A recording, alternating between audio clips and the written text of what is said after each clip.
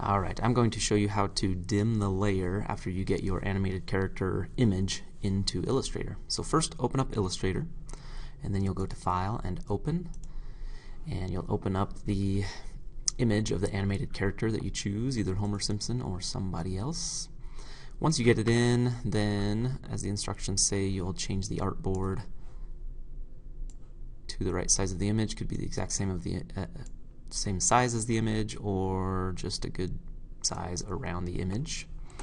After you've done that, you've got one layer down here. We're going to dim this layer so that it's not fully visible. So double click on the little thumbnail down here on the layer.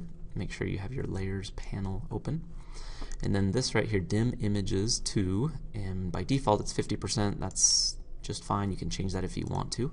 When you click OK, it makes it, it dims the layer so that we can see our pen path really easily once we get going on that. So after you dim the layer, you'll want to lock that layer, but let's first get a new layer. And this is going to be the layer that we're going to draw on. And then to lock it, you go between the eyeball and the color of that layer, click that, and it locks it. That way we cannot click and drag and move it around accidentally. So then make sure you're clicked on the next layer. You could rename it as your drawing layer or something like that. And then you grab your pen tool and you start drawing over it to trace the animated character.